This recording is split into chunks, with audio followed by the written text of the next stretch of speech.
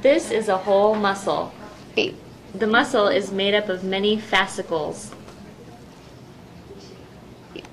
Fascicles are made up of several myofibers. One myofiber is made up of several myofibrils. Myofibers are surrounded by a cell membrane called the sarcolemma. Underlying the sarcolemma is the sarcoplasmic reticulum. In a relaxed muscle cell, the sarcoplasmic reticulum stores calcium ions. Muscle contractions begin when the action potential arrives at the synaptic knob. Calcium channels in the membrane open, allowing calcium to move within the cell. Increased calcium causes the synaptic vesicles, filled with acetylcholine, to fuse with the membrane. Acetylcholine is released from the synaptic knob by exocytosis into the synapse. Acetylcholine is then picked up by acetylcholine receptors on the motor end plate of the skeletal muscle. Sodium-potassium channels open, allowing sodium ions to enter the muscle fiber and potassium ions to enter the synapse.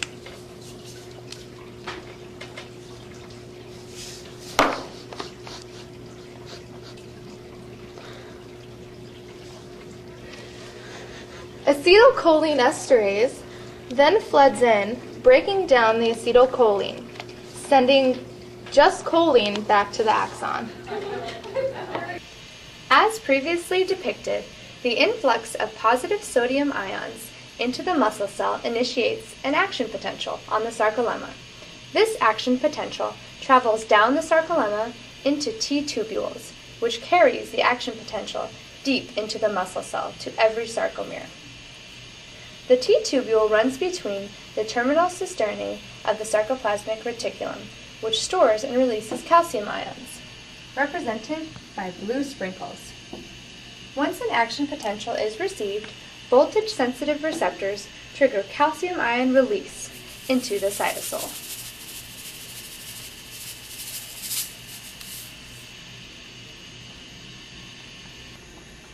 Let's take a closer look at a sarcomere, the smallest contractile unit of a muscle fiber.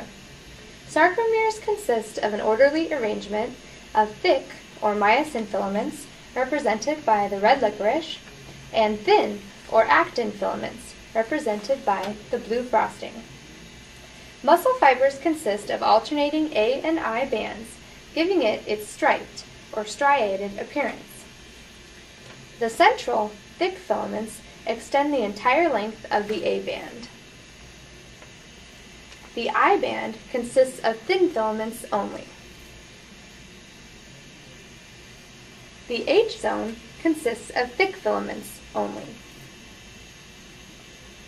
The M line in the center consists of thick filaments linked by accessory proteins, represented by the green frosting. The thin filaments are anchored by the Z disc, represented by the green candy straws. The myofilaments are connected to the sarcolemma at the Z discs and M lines.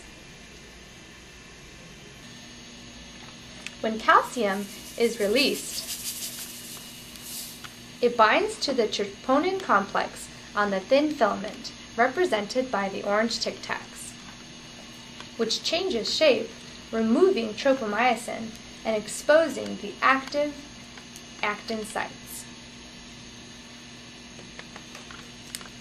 The high-energy myosin head, represented by the red gumdrop, then attaches to the exposed active actin sites, forming a cross bridge.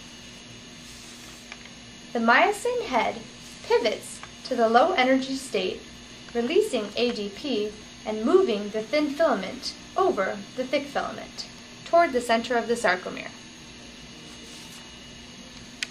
Mitochondria are organelles which produce the ATP necessary to power the myosin head.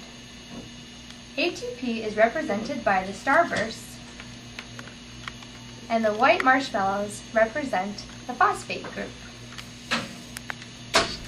ATP binds to the myosin head, causing the head to break free from the active sites on the actin.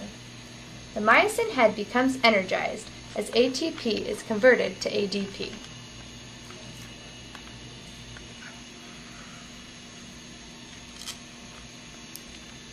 Calcium is then pumped back into the sarcoplasmic reticulum and attached to calsequestrin, represented by the rainbow sprinkles.